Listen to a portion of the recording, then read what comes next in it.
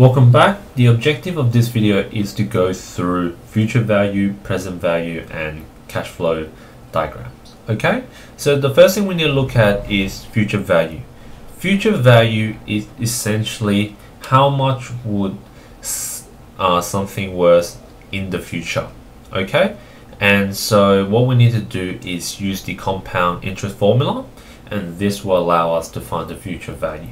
Okay, so what we do is go f, which is a future value, equal p, the present value, times 1 plus r to the t. This is exactly the same as the compound interest formula.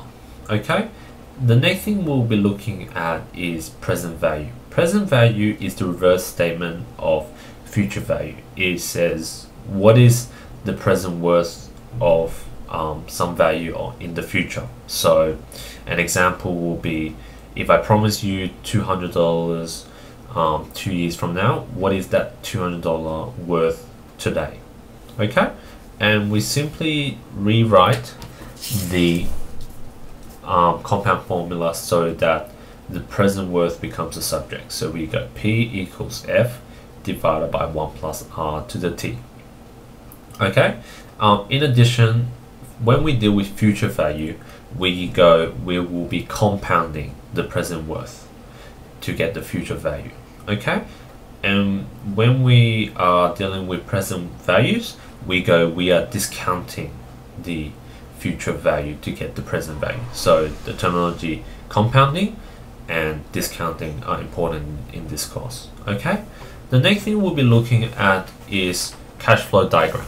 Now, cash flow diagram is simply a graphical representation of the inflow and the outflow in the project. Okay, and it is important that you do cash flow diagram neatly and correctly, because it will allow you to do the calculation very quickly, and it is less likely that you will make mistake if you do a proper cash flow diagram. Okay, and the way we do a cash flow diagram is we start with year 0, which is the present. Okay, and then for every increment on our x-axis, it will just simply be a time period. So that could be 1 year, 2 years, or monthly or daily. Okay, and for all our inflow we put an up sign, and for all our outflow we put a down sign, right, negative.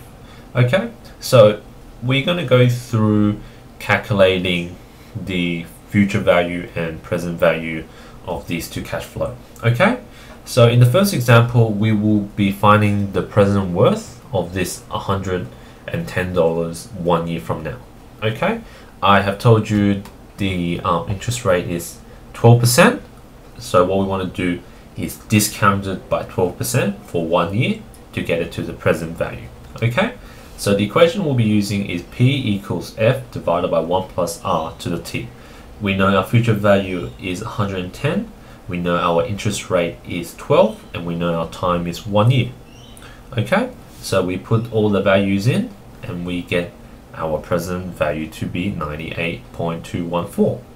Okay, so what that means is simply, if I have 98.214 today, that is exactly the same as getting or having $110 a year from now. Okay, the second thing we'll be looking at is the future value of our $100 that we are using today. We want to see how much is that worth 1 year from now. Okay, and to do this, we'll be compounding our $100. Okay, so we'll be using f equal p times 1 plus r to the t. We know our present value is 100, we know our interest rate is 12%, and we know our time is 1. Okay, so timesing all of that together, we get the future value as 112. Okay, so what that means is, if I give $100 today, in a year's time, that's the same as giving away $112. Thank you.